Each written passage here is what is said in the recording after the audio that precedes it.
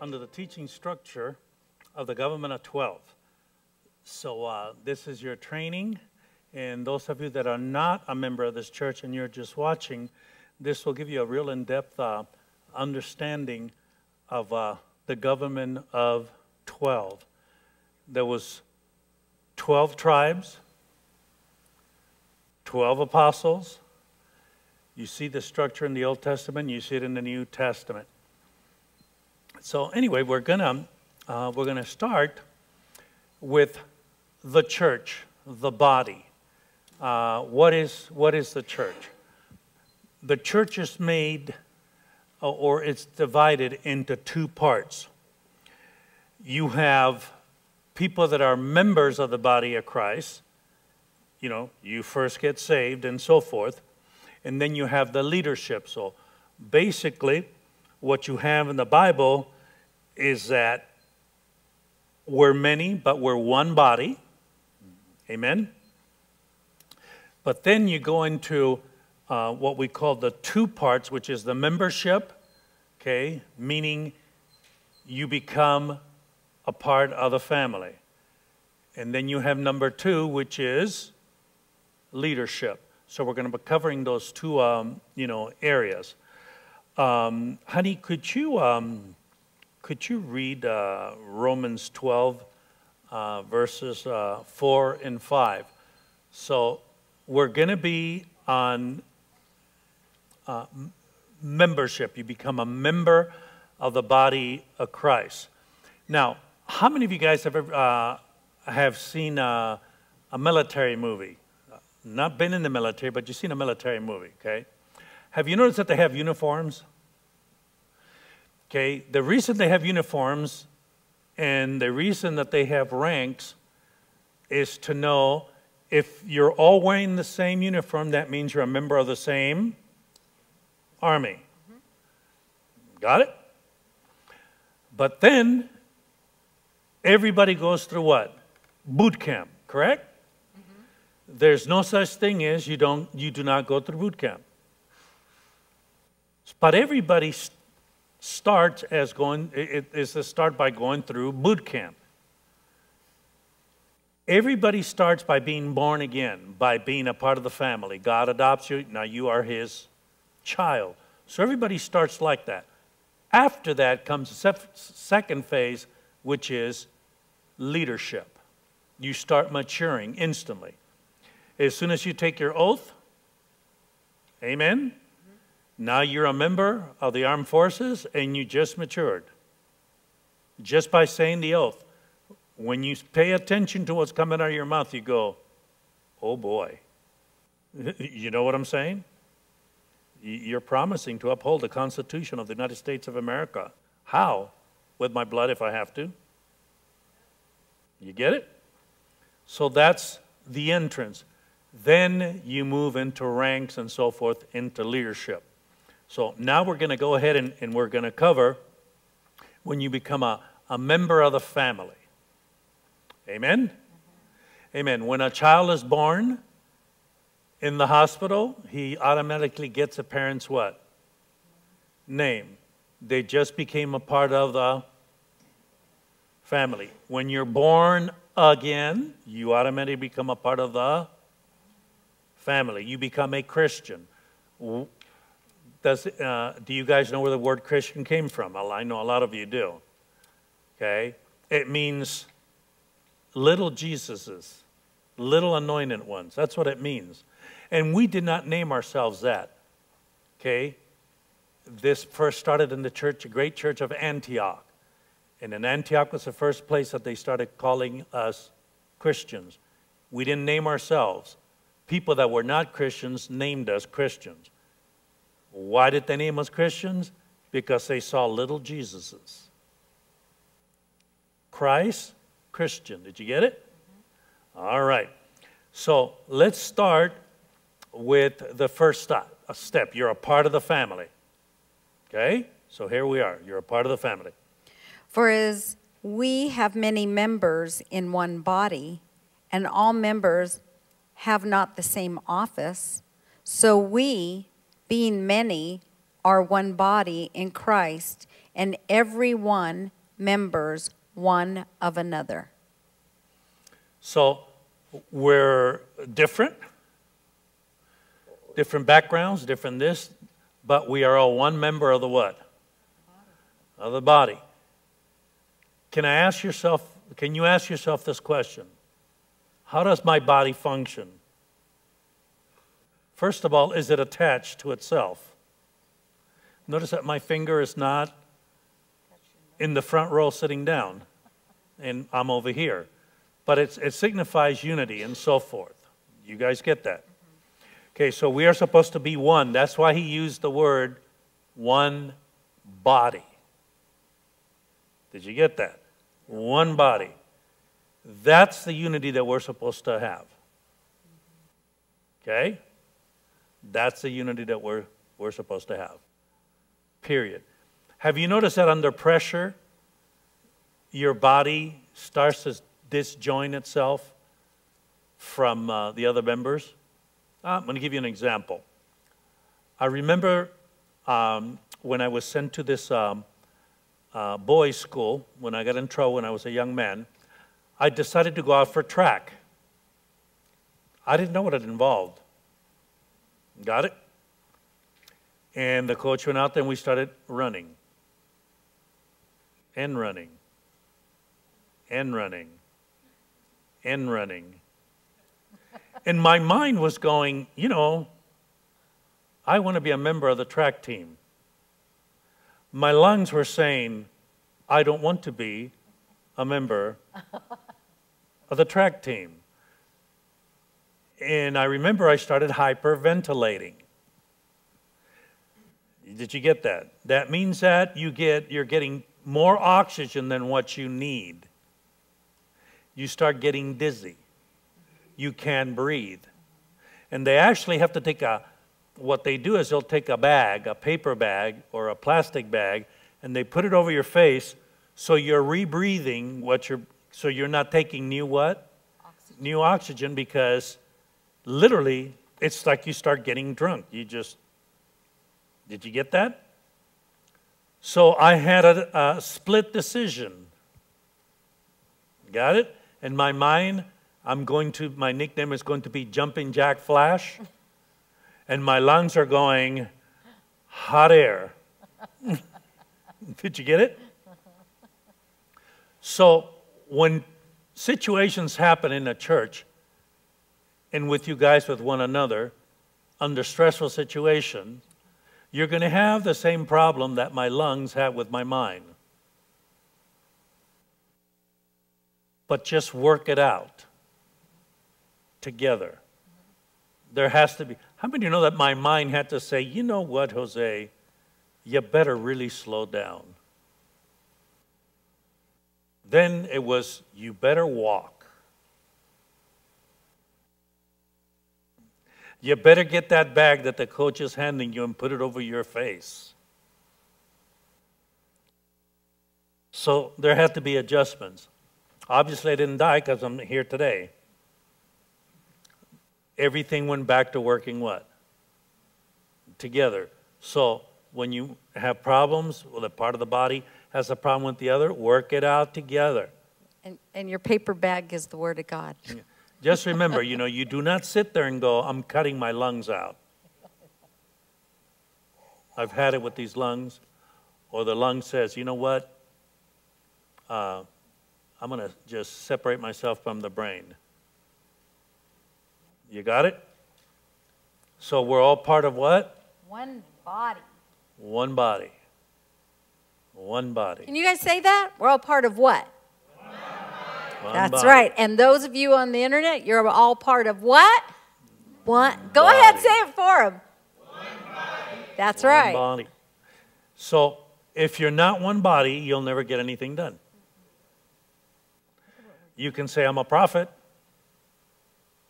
I'm in a ministry that helps, or I'm this or I'm that. You don't work together? Watch. Close your eyes. Run around the sanctuary 10 times. You're going to have a problem. You get it? Okay? Now I'm going to really listen to this teaching, but I want you to cover your ears.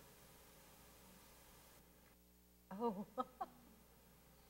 You get it? So it's really important that we are one body. I mean, period. So, honey, can you read that real slow one more time? For as we have many members in one body, and all members have not the same office. So we, being many, are one body in Christ, and every one members one of another. There it is. Yeah, we are. Okay, now we're going to move into the second phase, which is leadership. Okay? Leadership. So, honey, go ahead and why don't you? This is Hebrews 13, verse 17. Is there such thing as leadership? I want to ask you guys a question. Okay, are you ready? Remember we started talking about when you're in the military, you what? You have a uniform. Correct? And when you have that uniform and you have gunnery sergeant markings on you, you are a gunnery what? Sergeant. No, so we all know, and it makes perfect sense to us, that if we were all to join the army right now, that we would not start out as generals. Amen? You would be insane, correct? If you were to say, thank you for that uniform, but I need all the stars. You might as well make them 4. A 4-star general. Now, isn't it easy? I mean, we go, well, that makes sense. Of course you don't start out as a general. In the body of Christ, a lot of people will join and they demand a 4-star situation. Got it? Because they might be really smart in the world, or let's say they might be really intelligent. They might be a millionaire. And they think that automatically because they're a billionaire, you come into the body of Christ and wait a minute, you just can't hand me the uniform. I'm a private. I need 4 stars. Did you get that? When I every once in a while, I'm required to wear a different type of outfit. Now, I dress just like everybody else. But it will amaze you when I end up putting a high collar on, a clergy outfit. It amazes me how people treat me different. You don't want to know why? I have a uniform on. Where somebody might say, hey, bro. They'll say, it depends what background they're from. How are you, Father? or reverend. And then I take it off and it's, yo, what's up? You want a Tootsie Roll Pop? Can you lick it without chewing and getting the chocolate? You know. We're going into leadership now. Got it? And remember, you're going through the government of 12. We're studying these things, and you're maturing and so forth. But it doesn't matter how talented you are. You might be the #1 movie star in Hollywood. When you come into the family of God, you are not born with a beard. Got it? And a corn pipe. You might do that when you grow a little bit. You get it? But not when you first start. No different. You don't start out with 4 stars. How do I know that? That's it. You know, I I had to go through things. I had to go through training, and and so forth. I used to wonder about leadership, and I remember I said, I wonder if I could give my life for Christ. And I did a little study on the leaders that were martyred. Come to find out that one of the little codes and signs that they had during the early church was a rose. Okay? A rose represented martyrdom, a red rose. That means, if that mark appeared where you were buried, that means that you were a martyr. You just didn't die. You were a martyr. That was very interesting. And, after some years went by, I got a chance to find out. You know what I'm saying? I got to find out. Just like Peter had to, found out too. But leadership takes you to a unique place of sacrifice. Amen? Yep. All right. So go ahead, honey. Hebrews 13:17. Obey them that have the rule over you, and submit yourselves, for they watch for your souls as they that must give account, that they may do it with joy and not with grief, for that is unprofitable for you. That's it. Go ahead, honey. You want more? No. Okay. Do you want to say anything about that? Or? You go ahead. Can you do me a favor, Raymond? Could you please bring me the picture of Lizzie Jasper?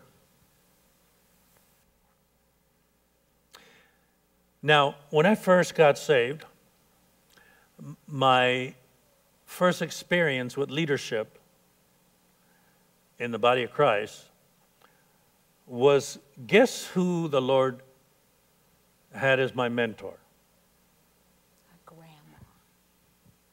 It doesn't get any more disciplinary than this. The pastor's wife. Not the pastor's wife. The pastor's mother. Now, you can have a disagreement with the pastor. Remember her? You can have a disagreement with the pastor, right? But you don't have a disagreement with the pastor's mother. This is holy ground. You want to get in trouble, you be disrespectful to the pastor's mother, which had built so many churches I don't even remember, which had trained the pastor. Got it? And I had come out of a motorcycle gang background. In a motorcycle gang environment, women are a piece of property. Do you know what's tattooed on women? Property of, and then the name of the club. So guess what I needed? A woman. A woman. Here's Grandma. this old lady, Good one. that knitted things. It couldn't be more of a nightmare to my flesh. On top of everything, the woman knit. So I'm going to have to listen, and I'm going to be mentored by somebody that knits little sweaters, and she did the whole thing, crochet. I come from a motorcycle gang background. What is God trying to do to me? Make me understand leadership. Did you get that? She was a general. And she surprised me. She read, that verse we just read? Mm-hmm. She let us know that we're going to stand in front of the Almighty in the future. And you better hope that when I do it joyfully. You better hope that I don't go, oh, that one. Lord, that guy was a royal pain. You got it? In her last, the last part, this was the introduction to the minister's class. She says, I want you to know that I'm going to find out who's really called to the ministry or not. How am I going to do that? You're going to find out. But I'm going to find out quickly because I'm getting ready to go home to be with the Lord. I'm older. And I don't have time to waste. So I'm going to find out if you're called to the ministry or not real quick because I don't have time to waste. And I said to myself, with her little knitting deal, I would have never expected those harsh, cruel words to come and hurt me, an ex-biker dude. I found out about, leadership. But when you are leaders, and some of you are leaders, there's a verse that's not taught very much in the church because it's not popular enough. It's not, uffy fluffy enough. But I'm going to tell you something. Those of you that are in leadership and so forth,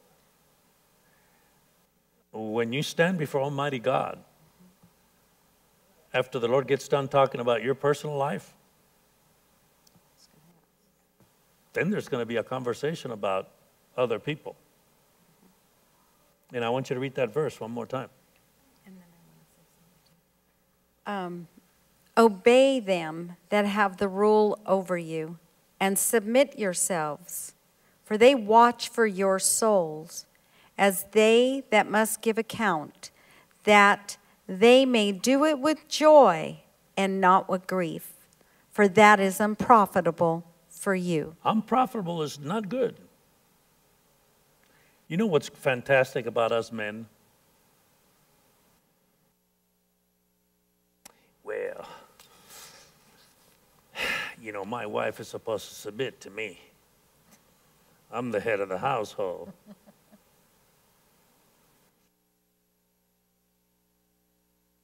I'm the head of the household. But the usher will tell you, excuse me, could you move over one chair so we can have enough for this? And you get upset, and you're a man. But you're expecting your wife to submit to you.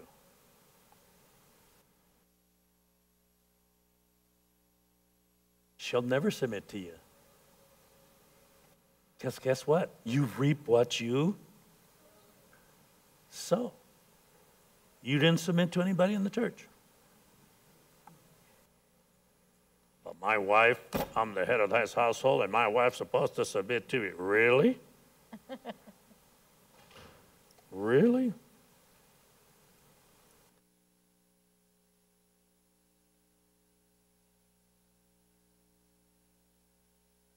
You guys are going to train one another in leadership because most people think that, well, if you even get to this phase, that person is a leader, a pastor, whatever. But we forget that. And guess where training for leadership really starts? One another. Could you please do this for me? Nope. Oh, in your household. You know what I'm saying? In your household, in the church.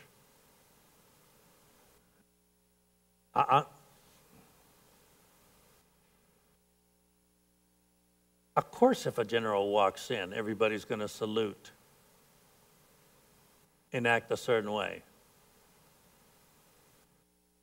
But what if it isn't a general? You know what I'm saying? What if it isn't? What if it's just somebody from the church? Doesn't even have a position. Got it? And they ask you to please do something. I didn't do that for my mom, and I sure ain't going to do it for this person. You know what I'm saying? So don't limit the training to just one individual. You know what I'm saying? Glory to God. So what I wanted to say is that on this scripture is that I'm really happy that the young people are here. And when I say young people, the young married couples and those that are single and your generation. And the reason is because in the time that I, got saved and everything, is that, and this woman had great influence over my life also. And I have seen that as generations have gone on, people have lost respect for the things of the Lord. They've lost respect for the people in the house, in the home, respect for the calling of God on an individual.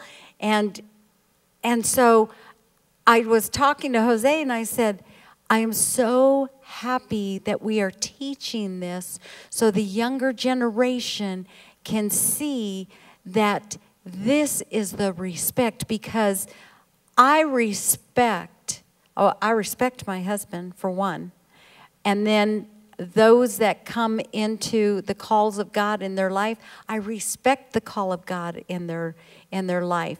And we have to have, the Word of God even says that we have to submit one to another. And that means not ordering each other. That means respecting each other. Like we respect Sherry, who is in intercessory and counsel and all of those things. So we have to have that respect, and the church has lost that.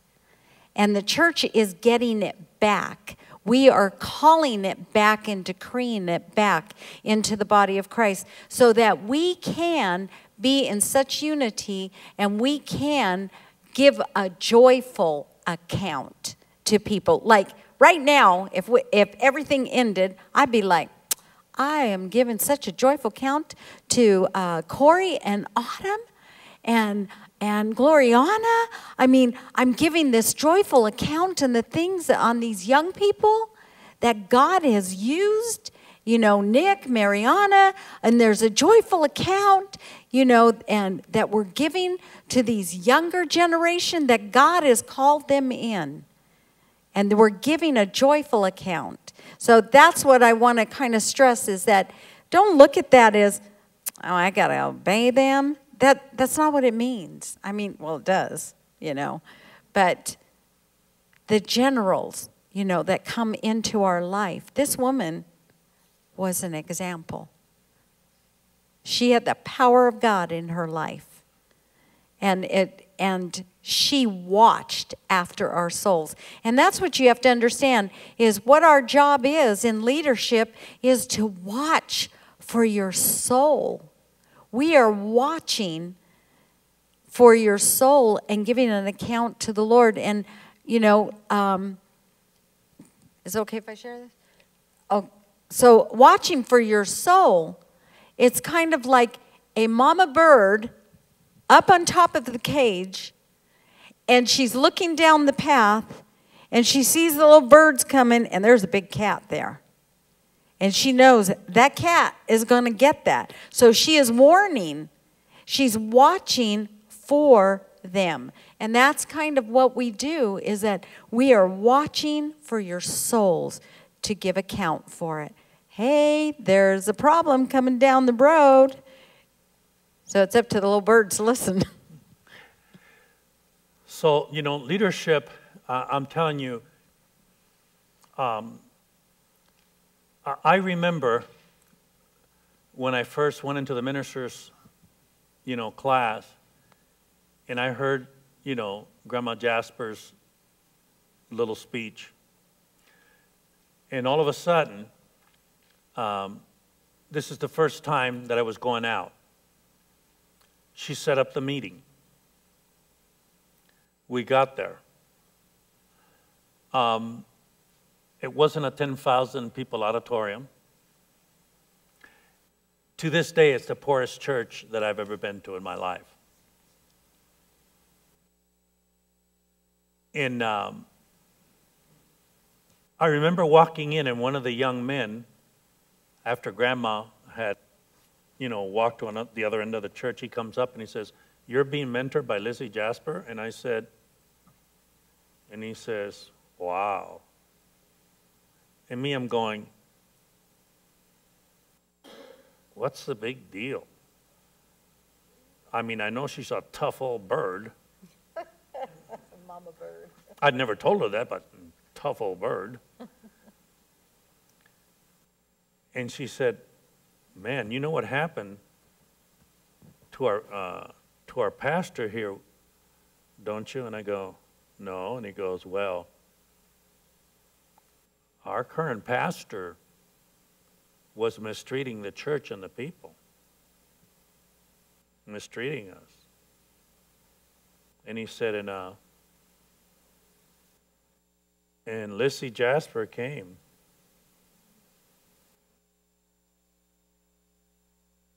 And she got up to, give a admonition or ammunition, it depends. And he told me, you seen anybody fall out under the power? And I said, yes, some that was fake, some that was real. And he goes, well, God did a little bit more than that to our pastor. God started knocking him down, and he was up on stage. He would get up, try to make his way to the door. And God kept on knocking him down. When he got to the back door, he held on to the two handles and said, "God, please stop. I'll quit mistreating your people." And God quit knocking him down. I said, "What?" And he said, in the middle of the service, I said to myself, That's who I'm under. that's who I'm under? That God would take... Now see, some people, especially some religious people, some religious pastors would hear the story and go, that never happened. Oh, it happened. The Lord used her to give him a public spanking. And he straightened right up after that. And that could happen to any one of us. So then I said, I think I'm going to study this leadership stuff a little bit more. It's what you call instant respect. Instant respect. Can you imagine that, guys? In the middle of a service.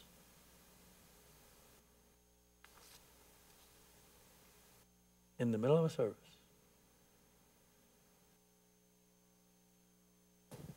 She was a leader. He was a leader. That's why we have her picture back there. We don't worship her. You know. The Bible says to give honor to whom honor is due. You know how she passed away? You can tell I love her. She was in her bed. She couldn't do anything else. And she passed away ministering, making little cassette tapes, because she had a pusher, as I called, by then she had given me a little slack.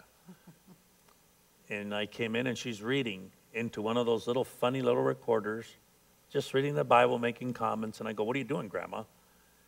She goes, "Well, Jose, I still got a little bit of time here. Not much."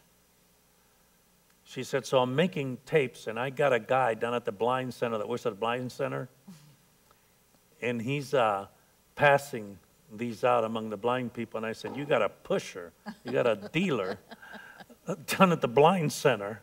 Yeah. She said, "Yep." Not the way I would have put it, but yes. And she passed away. Because she found the way to pass away into the new life, ministering. Yep. Kick the devil in the chins as she is going out. Yep. Yeah, let's go to to Ephesians 4, 11 and 12. And he gave some apostles and some. Okay. Do you see that there's rankings? He's going to give. A lot of people get saved and they go, well, I'm a child of God. I can hear from God just as much as that person can. Really? You really think so? Take another lap around the mountain. Just hope it doesn't take 40 years. Some people die in the wilderness. It's unfortunate, not God's will. No. But they never enter into all the promises that God had for them and so forth. But go ahead and I want you to listen to this. And he gave some apostles, and some prophets, and some evangelists, and some pastors and teachers for the perfecting of the saints, for the work. Why? We call it the fivefold ministry. What is the purpose of the fivefold ministry? For the what? For the Perfecting perfecting.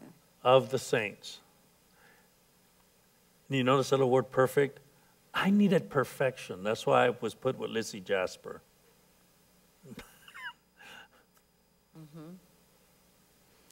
For the perfecting of the saints, for the work of the ministry, for the edifying of the body of Christ. So the fivefold ministry is for the what?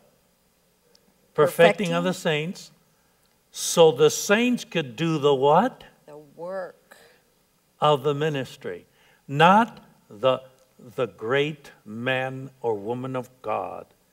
Only they can do stuff. No. The job of the fivefold ministry is so the saints. Do you know what's supposed to be normal? These signs shall follow them that believe. Doesn't say apostle, prophets. They'll lay hands upon all this stuff. All this stuff. For the perfecting of what? The saints. So you can go out and what? Do the work. And do the work. The Bible says this in the book of Acts. The Lord working with them, confirming his word with signs and wonders and all kinds of stuff. You know what will happen? As we start to move into setting the house of God in his order, the saints become dangerous.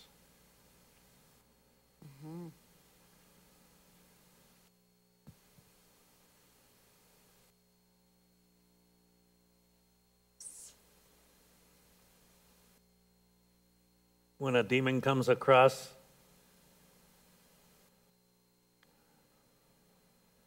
a disciple, they know that's a disciple. They know that that's not somebody that, well, if we heard the will with little feelings, he'll just go and leave the church.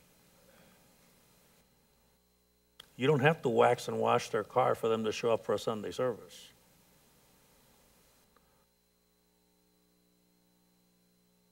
Tell you something. When you run across somebody that's really demon possessed, the first thing you're going to know is your position in Christ. You're going to find out if you've gone AWOL and you're trying to enforce authority over the opposing army. You're going to find out what your rank is real quick. A lot of people don't even believe in this stuff. They don't believe in deliverances. They don't believe in dealing with demons or have to cast a demon out of somebody. Well, if you don't believe in it, if you don't, I like what this one minister used to say. He's an older man now.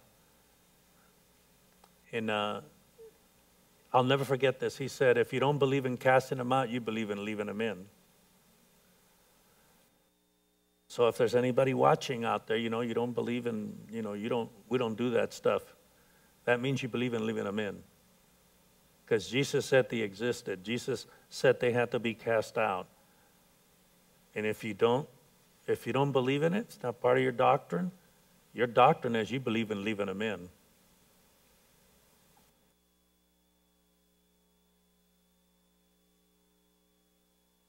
Guys,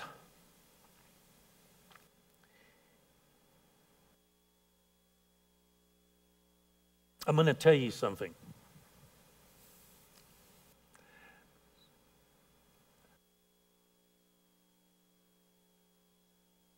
The rank in God's army, in His church, is no different than the rank that God has in the angels.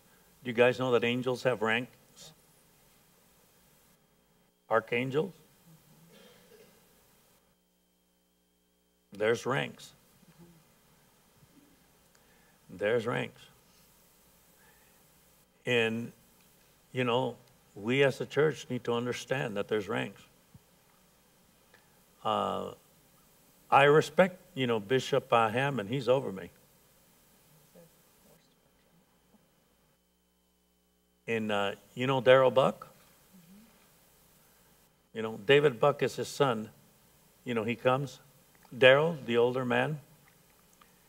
And I don't care what anybody thinks about this. When I'm around Darrell and Darrell starts talking about the Lord, are you ready? I get off of my seat and I sit on the floor and I look up at him. I don't worship Darrell, but I don't know too many people that have been thrown and beaten and have gone through some of the stuff he's gone through for Christ. Where we couldn't find him, he disappeared. He was in another nation. Because they had secretly grabbed him. Like a movie. Thrown him in a little room. And just messed with him and beat him. No bed. In a cubicle.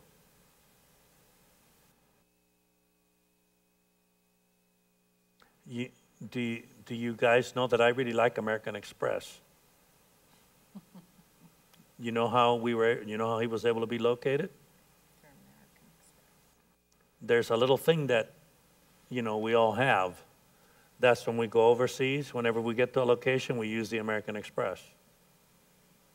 Because people can keep track of you. And the argument came up, but wait a minute. He used his American Express. And American Express helped us. Particularly his son. And they said, well, he got on the airplane, but he never got here. Oh, no, he got there because he used his Federal Express. And when the embassy got involved and so forth, when he came back, we picked him up at the airport here.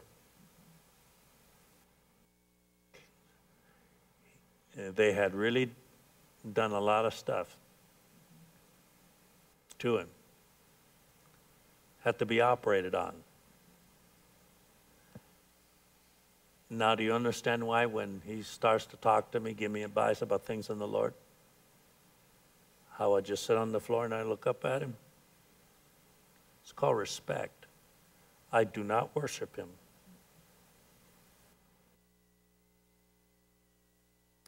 But I give honor to whom honor is due.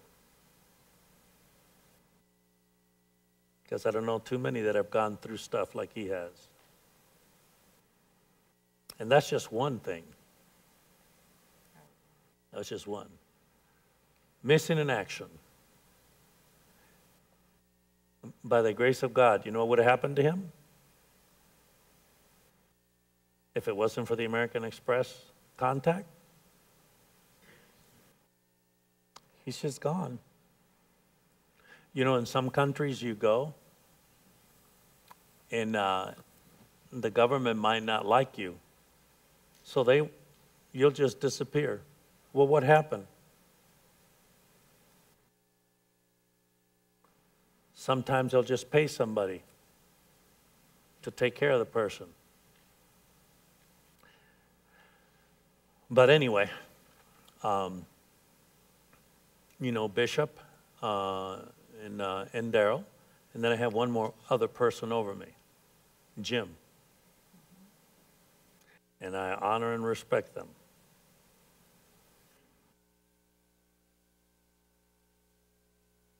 Yep. So, glory to God, honey. Read that one more time. We're almost at the end here. Whoops. And he gave some apostles, some prophets, some evangelists, and some pastors and teachers for the perfecting of the saints, for the work of the ministry, for the edifying of the body of Christ. Go ahead. When it says for the edifying of the body of Christ, that means the architectural structure. It doesn't mean just, hey, let me edify you and tell you how great you are. It's an architectural structure because we are being fitly framed and built up for a holy place, a temple of God. You know what the Bible says about the Apostle Paul? He was a master what? Builder. Master builder. He was building the body of Christ. You know what I believe we're doing right now? Anybody ever heard of Frankenstein? Well, what happened is he took all these different parts and he made a body. And the body was resurrected.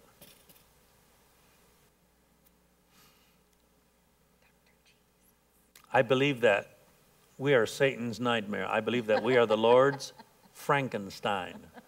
All these different bodies, parts put together, resurrected, because the Bible says, reckon yourself to be dead in Christ. And baptism represents what? Resurrection. Baptism represents your old life is buried, and now you what? You are resurrected in new life. So we are the devil's nightmare.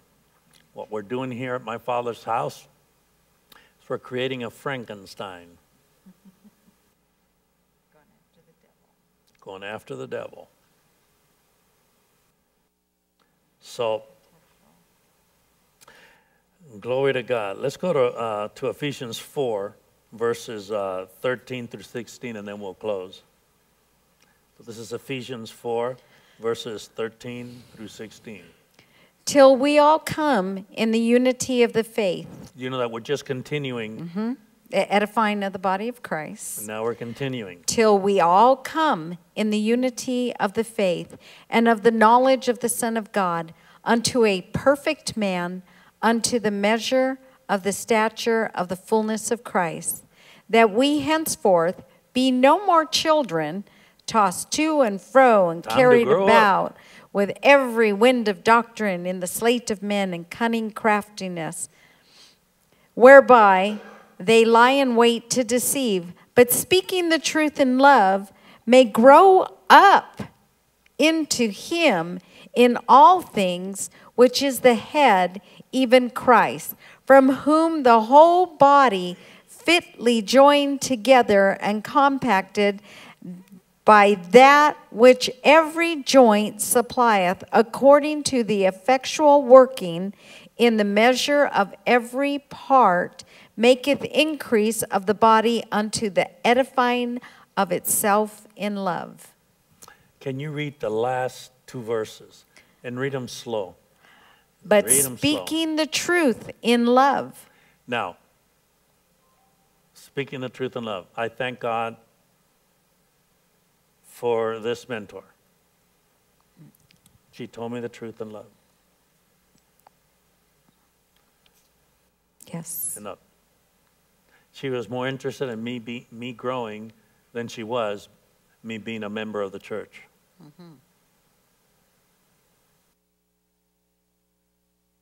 Keep on going slow, honey.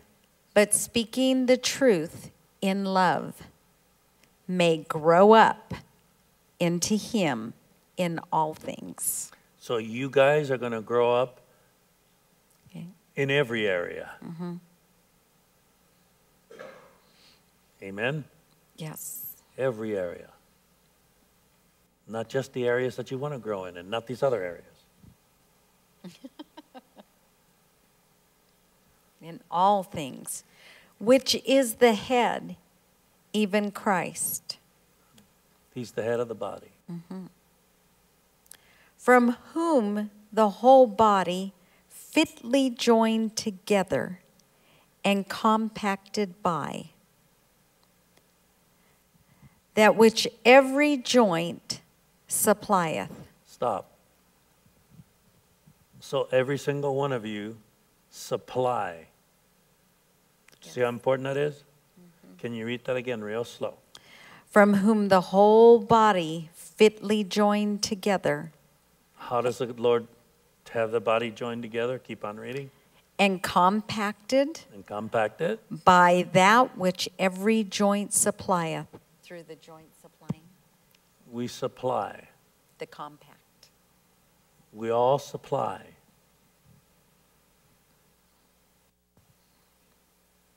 There's something that you have that I don't have. There's something that he has that you don't have.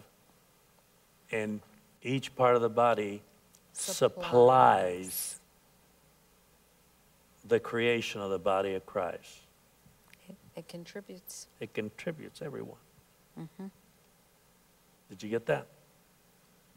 We all contribute Is there to screws each other. holding up that sheetrock so it doesn't fall on your head? Yep. Well, why is this whole building here? Do you notice it's not just a pile of materials out there and say, well, the church. You know, the church can't say, hi, we're all here. No. And this is what we're doing now. There's a big difference in having this piece of property and having this whole building, all the material, piled up together. There's a difference in between that and having all the materials, guess what? Supplying, the screws supplying the sheetrock to stay up. Yes. Got it? Yes. The cables, the wires supplying the breakers so the power can flow through each part of this building. The light bulbs. So the power, the electricity can come through. Did you see? You know what I'm talking about, huh? The plumbing so the water can flow, so the water doesn't stay out there on the street.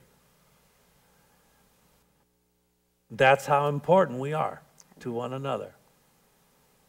So don't ever forget this. How good would my father's house building be if it was just a pile of material? We got all the material. Oh, we have wonderful gifts here. Oh, yes, we have it all. But there's a structure. An architectural structure, yeah. You read the plans. This is what we're doing. We're taking all the parts and putting it at the right place. Each part is supplying, boom. So we can have a Frankenstein to go after the hurts and everything that's happening in Las Vegas and bring healing. Wait till we tell you guys, wait till the blessing comes. And don't forget this Sunday.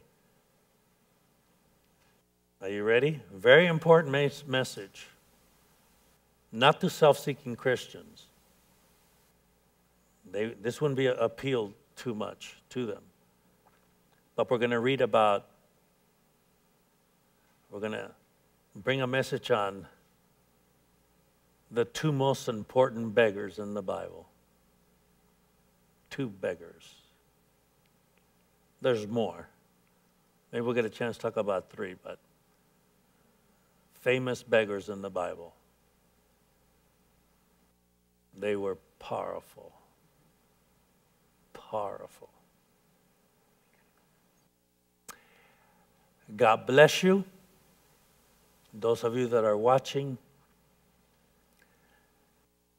may the Holy Spirit haunt you with His peace and his power. Amen.